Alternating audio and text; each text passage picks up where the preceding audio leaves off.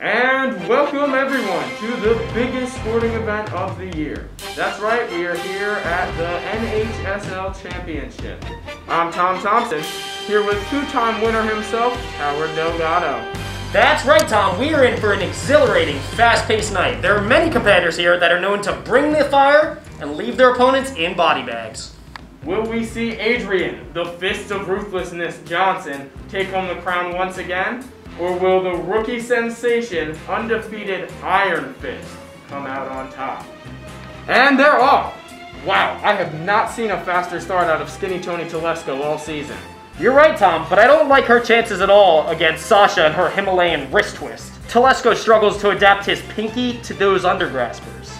You may be right, Howie, and the Vegas odds are on your side, but I would sooner trust my wife alone on a business trip than trust those Vegas odds. That was years ago, Tom. Get over it. Alright, let's get back to the competition. Now this here is a truly remarkable story, everybody. Take a look at Emily Bearclaws Maricino, shaking hands competitively for the first time in over 2 years. Maricino was blackballed after her wrists were deemed too strong to be natural. Critics went as far as to say she might be using prosthetics. Then, when she had finally cleared her name, she went up against the biggest cheater in the NHSL, who hit her with an illegal fist bump, leaving her knuckles shattered, and she was out for the Olympics. Now, Tom, this here is one we've all been waiting for.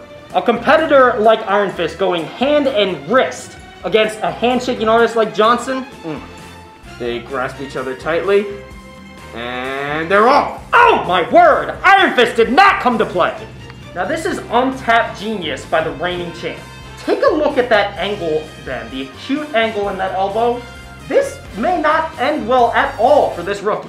Adrian counters him into a down south stepfather pose. Oh no! Oh no, Iron Fist! Lock out that elbow! Lock it out! Oh my god, he's twisting! Call it! Call it! Oh, he snapped Iron Fist's wrist! The reigning champ leaves Iron Fist left-handed.